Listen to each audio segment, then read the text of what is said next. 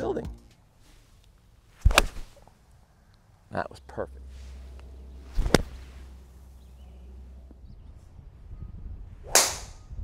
There you go.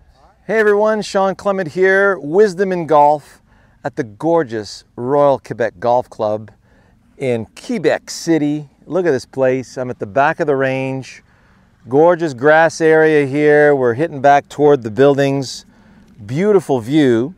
And we're going to be talking about, and we're going to establish a little drill here. We talked about static versus dynamic, and a lot of people aren't getting that because, you know, this is what really differentiates us from the rest of the world, really, from everything. There's actually, I found a tennis teacher that teaches along the same lines, and he is really barking up the right tree. I'm going to try to find him and put the link for his tennis on this video. So let's say, you know, we look at static versus dynamic. Static system is simple. A surgeon getting ready to make a surgery is going to stand like a statue over the table, and he's using, the brain is getting ready to use come on bug, getting ready to use very specific manipulations, you know, to operate on the patient. When you're sitting down at the table, why are you sitting down? To immobilize your body so that you can perform whatever you need to perform with your utensils. You're gonna, you know, go on your phone. Well, you could do some walking on your phone. Yeah, some people can start doing that.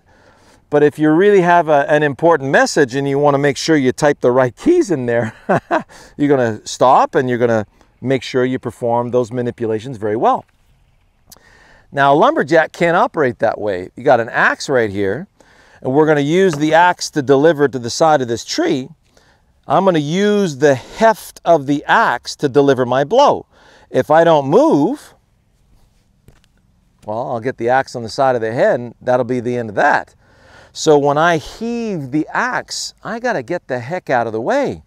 So the brain is actually going to use the ground to heave the axe and simultaneously get you out of the way and allow that axe to come up into the backswing, because you're never going to heave the axe behind you. Not in a million years. You're going to take out your back leg.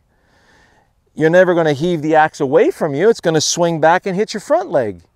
You're not going to heave the axe straight up, because that's good for chopping wood or taking bark off the side of the tree, but you're never going to down a tree that way. There's only one place to heave the axe. That's right there. Now you let the brain bring the axe to the side of the tree, and the brain's going to go get the ground, use the ground to get the body out of the way, because if I don't, I can't get there. So 12 million bits of information per second is how the brain operates in its automated system. Heave, let it fall into the side of the tree. Heave, let it fall. So now, if I had a tee in my hands, or my hands on the ground, there's a tee. That's my tree. Well, obviously that tee can't stop my swing. So I get my golf set up, I grab my axe, I'm going to heave it up and let it cut the tree. Heave it, let it cut through. So notice how everything continued through, because the brain knew that that tee couldn't stop my swing. One arm is 9% of my body weight times 2 plus a club. For a 200-pound person, we're talking about 40 pounds of arms. So the brain automatically assumes that that is not going to stop it, so it sees continuity beyond it. So heave it up, let it fall. So I'm using the weight of my arm club unit to cut through that tee. Well, I'll put a ball on that. There's a little knot inside of the tree. I take my golf position. Notice I'm hovering at the top of the tee. Heave the axe. Let it cut through the top of the tee. And there's a gorgeous little pitch shot. I can bring the ball to the ground now. I'm going to cut through the stem of that dandelion. Pick up my axe, heave it up, cut through the stem of the dandelion. How about that? Side by each, facing the sun. So Notice how beautifully I was able to cut through the grass. We are that accurate. If you practice cutting down trees with an axe for a month, I guarantee you, in a month, you are Paulette or Paul Bunyan, okay? It really is that simple. So now, if I'm doing a chip shot, well, here's my tree, and I'm down to the last thread. I don't need to heave up there. It's kind of overkill, so I'm just gonna heave it a little bit and let it fall through the tree. So when I'm using the weight of my arm club unit, mini heave, let it fall. So I'm letting it fall through the dandelion stem. Heave, fall. See how pretty that is? So if the ball is off my back foot and I feel like I'm just going to let it fall through the ball, watch what happens. Watch where my low point is. Fall, fall, fall. Heave, fall. So you see how easy that is. The brain, as soon as it feels like you're using the weight of the instrument to perform the task, will glide out of the way of that swing. Have a look at one of my oldies but goodies called arms and body timing. Let the arm fall. Let the arm fall. It still can't go. It still has an obstacle. The upper arm's still going to hit the rib cage. But now if I say let it fall and don't hit my body, see what happens? So I'm letting the weight of my arm fall past me. The brain is a gravity flipping genius. It grabs the ground, uses the ground to move the body out of the way, and now you're not hitting yourself. So there it is. Feel the weight of the arm club unit. Notice how I'm feeling how there's a little tug on my shoulder sockets. Little heave, fall through the stem. I want to go further? Well, what do you do if you want to have more of a blow with the axe? Are you going to shove harder? Don't think so. That'd be a greenie. You're just going to heave it further back and use more momentum to deliver to the tree. So all I got to do is heave it back farther and let it fall farther. And there's my 35 to 40 yard pitch shot. See how simple that was? So I'm never using force, ever.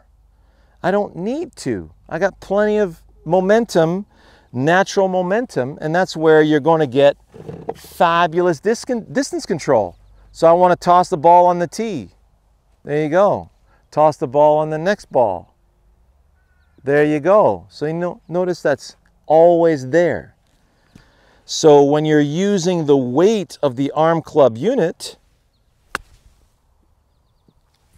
you're always going to be having amazing touch. You'll always have beautiful rhythm.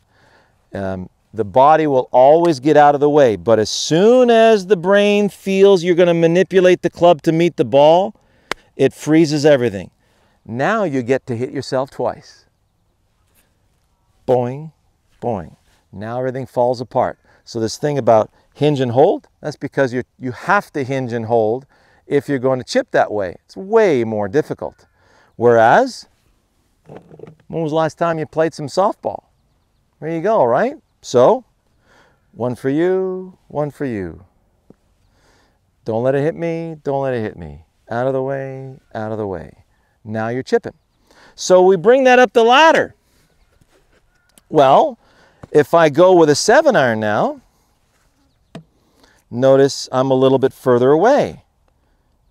So I want to cut the tree down in a very specific way. Let me get rid of the shadow for you. Going left edge of this intermediate point right here.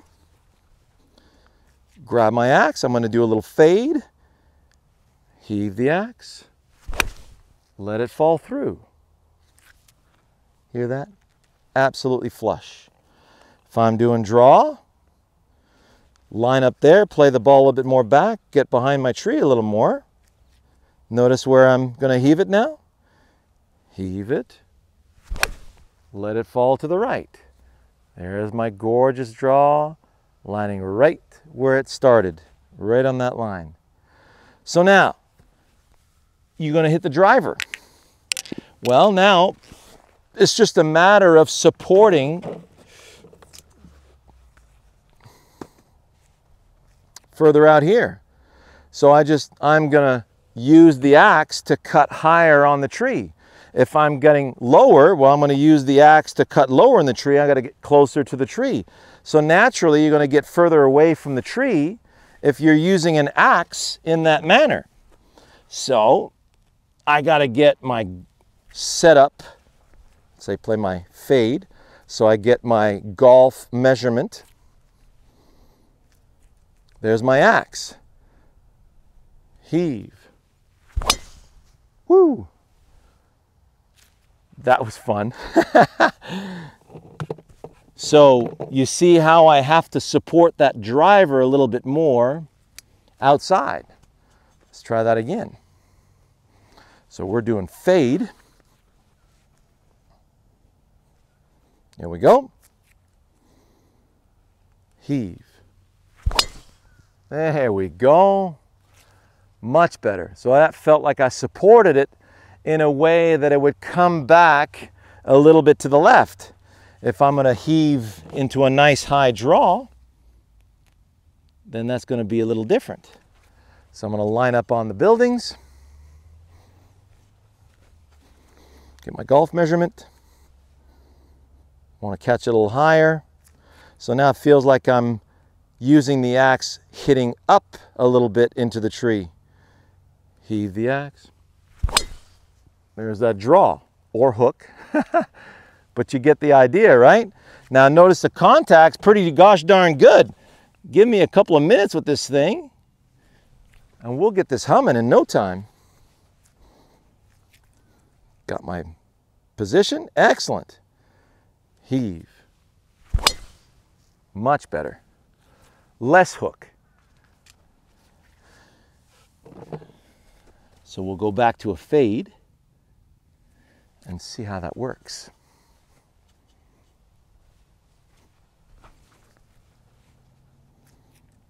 There we go. Excellent. So I'm going to narrow that down. So I'm going from hooks to slices. So all that needs to happen, I'm going to play the ball a little bit more back in my stance. And I'm just going to simply sweep alongside the ground here. Here we go. Ha, there it is. So I'm going less up, more into the tree for now, and that's really giving me a nice accurate shot in the direction I want to go. So see how much fun that was as far as the adjustment? I just needed to feel the right connection with my tree in order to find my driver. The rest of the stuff was really easy. So I hope you enjoyed that. We'll see you in the next one.